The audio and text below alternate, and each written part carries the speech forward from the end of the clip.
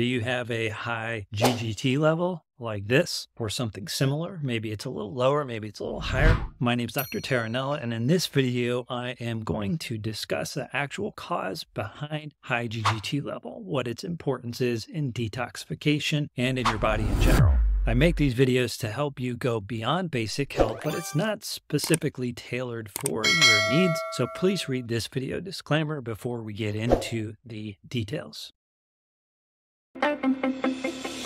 So I got a question from a viewer, Critter Clips, and it says, the ALT and AST are okay, but my GGT is 186. So what she's asking is, what is actually behind high GGT levels? So I wanted to answer this question in a little more depth. So here's a video about what's actually behind or what causes high GGT liver enzymes. Remember, the optimal level for GGT is going to be less than 25 and possibly even lower than that. So what could be going on in your body when your GGT is high, but your AST and ALT, which are other liver enzymes, are normal? Now, remember, those ones should be less than 25 as well, and the reference range for those are usually much higher in the 40s, sometimes even the 50s, depending on which lab you use. So GGT liver enzyme is gamma-glutamyl transferase, and it's a liver enzyme that plays a critical role in transferring of amino acids across cell membranes. And it's primarily found in liver, but it can also be found in tissues like kidney, pancreas, and spleen. And it plays an important role in things like detoxification and neutralizing oxidative stress through its connection with glutathione production. Higher amounts in the blood suggest that the liver is dealing with more toxins, but also that the liver is upregulating its production of this liver enzyme. And it's going to do that based on either 1, increased oxidative stress, or 2, increased toxic load or toxic burden. Glutathione, if you don't know, is critical for both of these things. It helps with the process of reducing oxidative stress and eliminating toxins. The glutathione molecule goes through a process of oxidation when it's neutralizing toxins and free radicals in the body.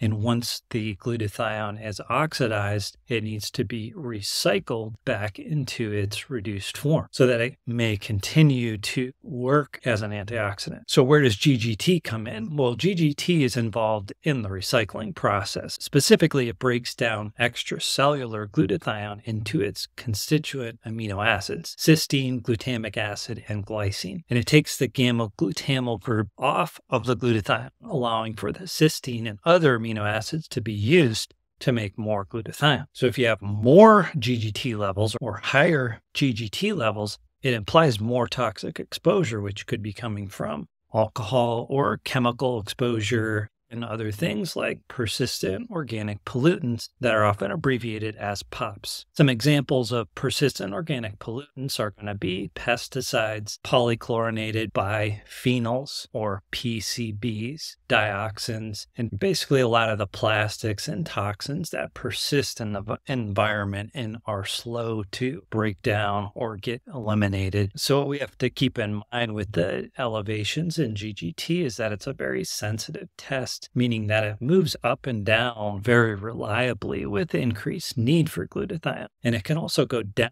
just as quickly as it goes up. The GGT liver enzymes are so sensitive that many doctors don't even run the test because it picks up on a lot of these anomalies that are not true liver disease. Maybe they're just going to be transient kind of blips. However, while it may only be elevated transiently or for a short period of time, that's not a very good reason to avoid doing the test. And even if it is only elevated for a short period of time, it's also not a good thing for it to be elevated. So here's an excerpt from a review article on glutathione by Dr. Pizzorno. It states that GGT is upregulated in proportion to the need for glutathione, such as detoxification of POPs. It provides rate-limiting cysteine through catabolism of a salvage pathway, which is referring to cysteine's role in glutathione production. Increases in GGT correlate with many different diseases, metabolic syndrome, both fatal and non-fatal coronary heart disease, events, atherosclerosis, fatty liver, diabetes, cancer, hypertension,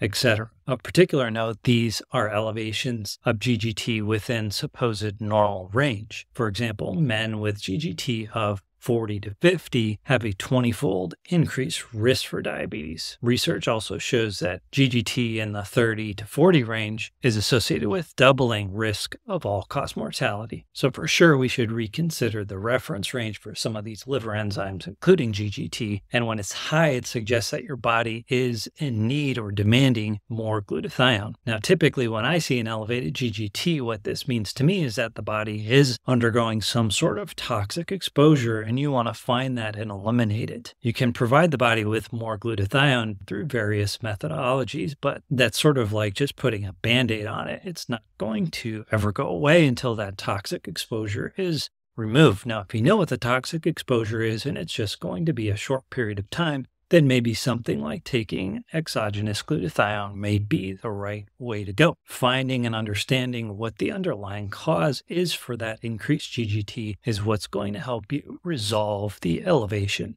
Check out my other videos on elevated liver enzymes. There's even ones on how to reduce elevated liver enzymes. Now, I make these videos to help you go beyond basic health, and hopefully this video has delivered on that. If you're finding these videos useful and helpful in your health journey, click on the like button and don't forget to subscribe to the channel if you want to get more videos like this one. That's all I had on this video, the actual cause of high GGT liver enzymes.